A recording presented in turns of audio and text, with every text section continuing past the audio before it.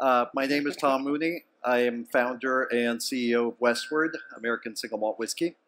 And I thought as we approach this topic of the visitor experience and sense of place, well, first I should show you a picture of the place, since the American Northwest is one of a kind.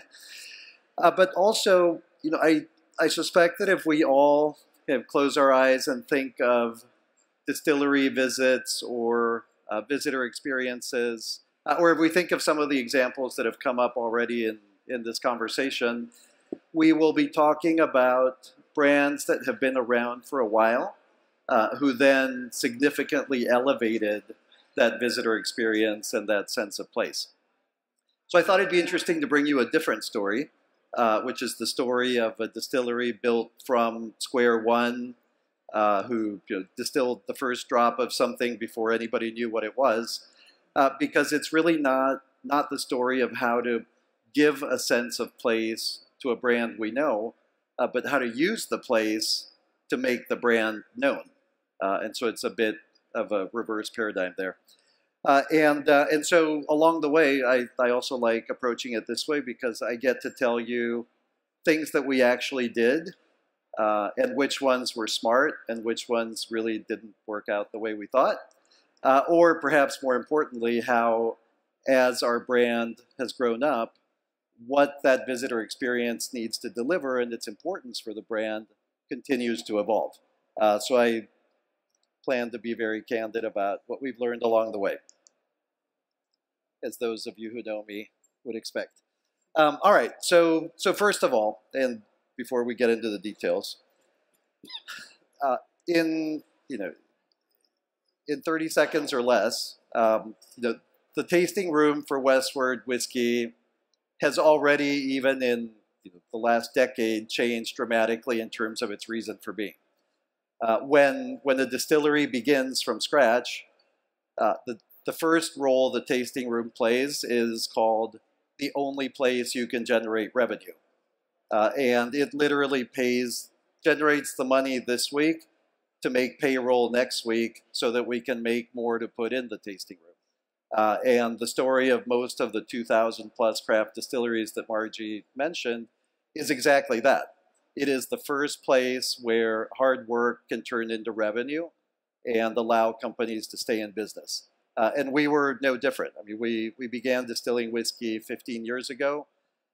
We first brought Westward into our tasting room 7 years ago, and it remained only in our tasting room for most of the last 7 years. Us bringing our whiskey finally into wholesale distribution came much later.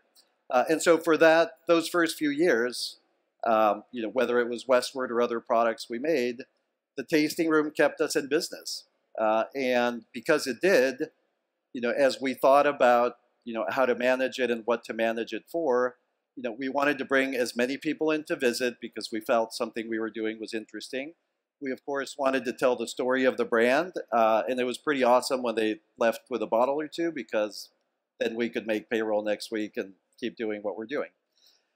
So after we were doing that for a while, we came upon the first revelation to us, which was, we might be taking this a little too literally in thinking that the whole point of having our tasting room and of creating that visitor experience is to bring people to a distillery. It's super cool to go to a distillery, but from a broader, longer-term standpoint, there are more important things to do than try to convince as many friends as possible and as many of their friends as possible to come see what a distillery looks like. We realized that we needed to bring the brand to them. Like at some point, we're not the Walt Disney Company. We're not selling tickets to Disneyland, right? We're creating a world-class spirit that we need for people to know and try before they'll ever walk into a store and buy a bottle and love it.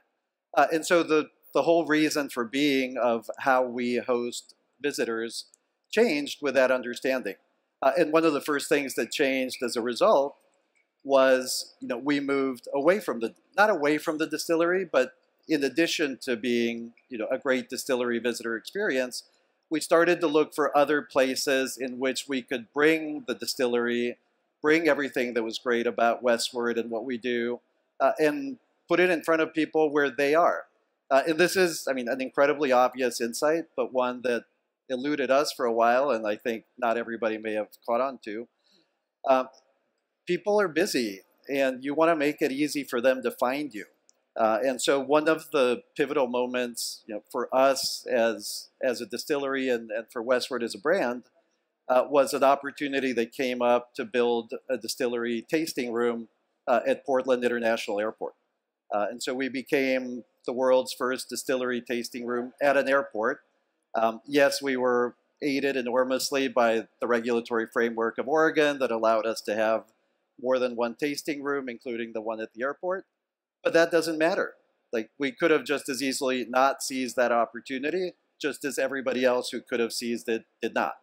And having that tasting room at the airport completely changed not just the level of exposure consumers have to Westward, but our own idea of what that visitor experience is like. Because all of a sudden, while we continued to design a great experience for somebody who comes to the distillery and spends 2 or 3 hours, we needed a really great experience for somebody who's going to catch a flight in 45 minutes and wants to learn about the brand. And from a numbers standpoint, this year we will have received a little over 100,000 visitors when the year is over. More than 90,000 of those are at the airport. So when you think of what our visitor experience is, we may think it's a distillery visit because that's where we live and work. But for 90% of the people who visit Westward, it's the time they spent with us at Portland International Airport, either on their way to a flight or on their way home from a flight. And so that obviously caused us to rethink what we're saying and how we're saying it, and of course how much time we have to say it. And then with that, we tried to find new ways to take it further. We started looking for farmers markets where we could again bring, let's say, a mobile version of our story in our tasting room, and once again find people who we know would be interested in what we do and how we do it, but to go to them, not to keep making them come to us. So I'd say that was certainly one of the insights. Now, another thing we realized along the way, as that experience changed and as the way we connect with people change, is in more ways than one realizes, we're driven by the metrics that we choose to measure our business. And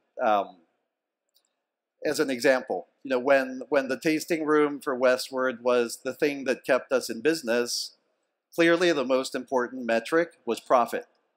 Because if there was no profit, there was no payroll, and if there was no payroll, there's nobody making anything. And that's obvious, but it is where we began. All of a sudden, over the years, we started thinking in terms of visitor numbers and transaction numbers, and what's the average ring, and how can we get each transaction to be more valuable. And then one day, and this is very recent, I would say within the last year, we realized those are all awesome metrics if we were a retailer. And as we started to explore our own behavior, we realized internally, we call our tasting room at the distillery the DRO, which is the Distillery Retail Outlet. And the words we use are retail, and the metrics we were using are retail. And again, that'd be awesome if we were a whiskey store and we want to grow up and be a whiskey store. But it turns out that we're the brand owner of a really great American single malt whiskey, and that we were not serving the needs of the brand or planting the seeds for the future of the brand by running as profitable a retail business as we were. That just was not, we were doing the wrong things in the right way. Now, we made some money and covered payroll and made more whiskey, but in the long run, that wasn't going to serve our needs. And so we realized that the business we're in the long run, and which matches one of the charts Margie showed at the beginning, as we get bigger, as we are here in Berlin promoting Westward in Europe or in Australia, a month ago, all of a sudden the brand is much bigger than just one place. While the soul of the brand is in Oregon and at the distillery, the people who enjoy the brand are everywhere.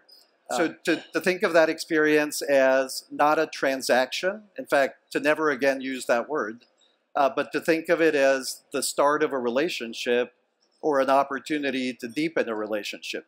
Because the fact is, we make the world's most recognizable form of whiskey, single malt, but very few people in the US until recently have done that. And so a big part of what we want people to take away is, okay, what is single malt and how does it compare to something else?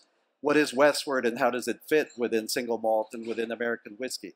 But most importantly, having covered all that, like, how can we stay in touch? Like, you're a friend who just came to my home. I have a lot more to tell you. And there's a lot more cool stuff that's coming down the road.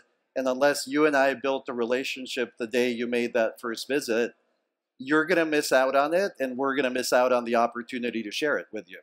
And so we are, in the process today of completely revamping what we call everything, how we measure everything, but really with the goal of becoming the place where relationships with Westward begin, as opposed to the place where transactions for Westward happen.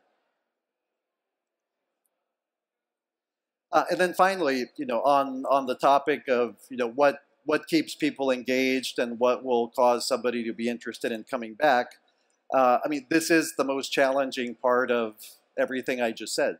Saying it's easy. Creating a reason for people to stay engaged and want to come back is hard.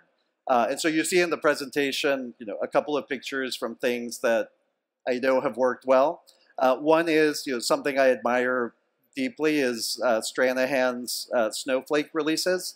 So Stranahan's is also one of the pioneers of American single malt whiskey, and they have an annual release called Snowflake that people lose their minds over and fly in to Denver and stand in line and wait for. And so it creates a recurring reason for somebody to come back and learn more about the brand and be exposed to a new interesting product. We, internally and more recently, started the Westward Whiskey Club. And so this was kind of another kind of change in insight. We spent about 10 years feeling really sorry for ourselves because wineries can have wine clubs and do most of their business through the wine clubs. And for reasons I won't belabor, the law doesn't allow us to do what wineries can do. And then one day we realized, we can feel sad, or we can at least take what the law does give us, start there, and then change the law over time. And so we launched something that is analogous to your favorite wineries club, that initially is pickup only because we're not allowed to ship to addresses outside of Oregon. Within a few weeks, we're going to start shipping to addresses within Oregon. And then over time, we'll change that. And so this, we feel, will become a really important part of how we stay in touch with people, and how that first visit becomes the start of a relationship. So I will leave it at that so that we can share other stories. I know Guillermo will tell you wonderful stories about Mexico. I've had the privilege of visiting him there, so it's as awesome as he's going to tell you. But for now, I'll say thank you.